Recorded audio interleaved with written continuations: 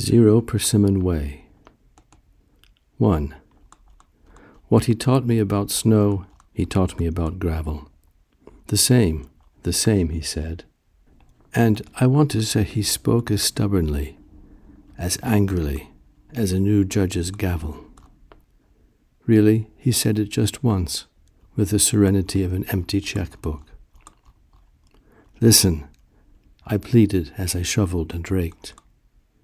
Not the same sound, nor muscles moving like gophers under my skin, nor the effect on the ground. Last weekend we had a big birthday party. Lots of people of various genders and sexual orientations. And Saturday night and all day Sunday, my lover John and I watched our mother Abyssinian cat sicken and die. We found this in a drawer that was frank about its desire to evict it. 2. The house was as small as a fairy tale. It hid in the alley of an alley. No porch, no stoop, no address, no mail. But there was a persimmon tree, the first and last I ever saw, and he fed me from it, and I ate the fruit raw, and knew I was eating crime and digesting the law. And there was a ladder to the loft, nailed in place, the angle my arms made when I gripped his hips, and climbing it was the same as climbing him, from the mound of his feet to his manroot, to his face. The same. I said it many times, stubborn, angry, serene. 3. John remembered the many kittens that came out of her over the years, one of them stillborn. I said, each delivery is a piece of my soul, and death is just the climax of a puzzle. This is what's on my mind, and the piece of my soul part.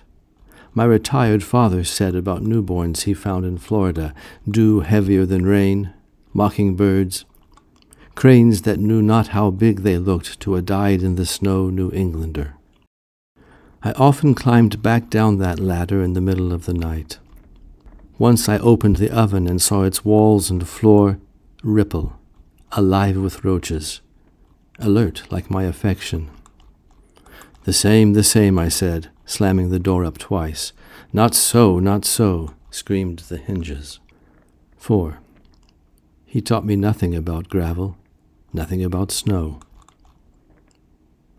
He helped me get used to the pain, but it was someone else years later, someone I could bed but not love, who taught me to organize my life around the hurt. 5. But surely it takes more than one teacher. I mean, it's a hell of a feat to learn, right up there with sword swallowing and walking on hot coals. Snow and gravel and their relationships to my skin were the great learning's groundwork. 6. Ron and John. Their names rhymed for a good reason and for no reason at all. They rhymed in each other's mouths in bed, enacting all the dull, all the thrill that belongs there. John rhymed in Ron's mouth when Ron read John's eulogy, when he wrote a slender volume on midwifing John's death. I read parts of the book to you under a persimmon parasol. In my mouth, all rhymes stalled.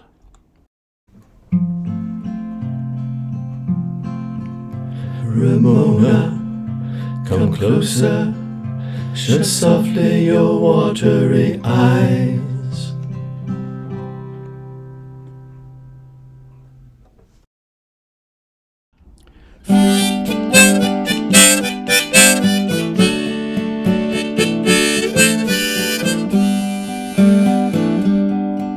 Ramona, come closer, shut softly your watery eyes. The pangs of your sadness will pass as your senses will rise. The flowers of the city, though death-like at times. And there's no sense in trying to deal with the dying, though I cannot explain that in rhymes.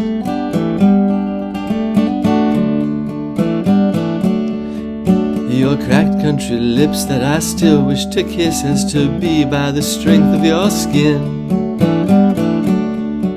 Your magnetic movements still capture the minutes I'm in. But it grieves my heart, love, that you try to be a part of a world that just can't exist. It's all just a dream, babe, a vacuum, a scheme, babe, that sucks you into feeling like this.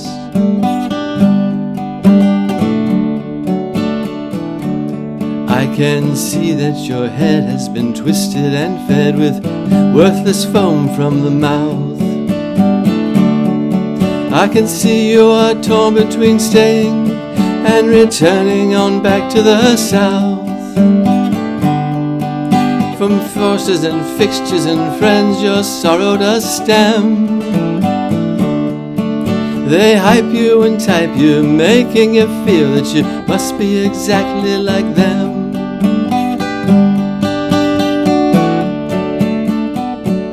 I've heard you say many times that you're better than no one, and no one is better than you.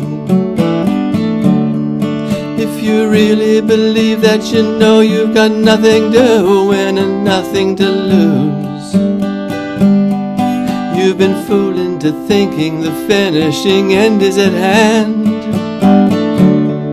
But there's no one to beat you, no one to defeat you, but the thoughts of yourself feeling bad.